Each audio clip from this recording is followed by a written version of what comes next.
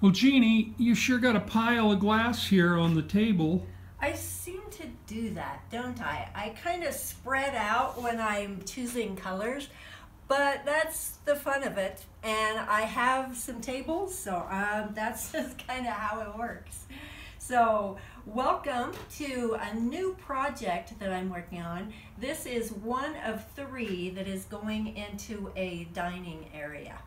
And I'm kind of excited about this one. It's a Fibonacci design. So I did the Fibonacci at first, but then I realized this was a 5-foot window. So the client said that it was okay to do a different Fibonacci backwards on the other side.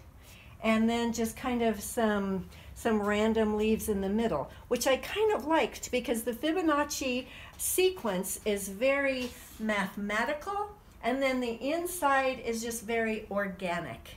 So she wanted the colors of the rainbow and the different chakras, and so we have the red, orange, yellow, green, blue, violet, indigo. We just have that all going, and that was her desire, and I think that it's working out really well.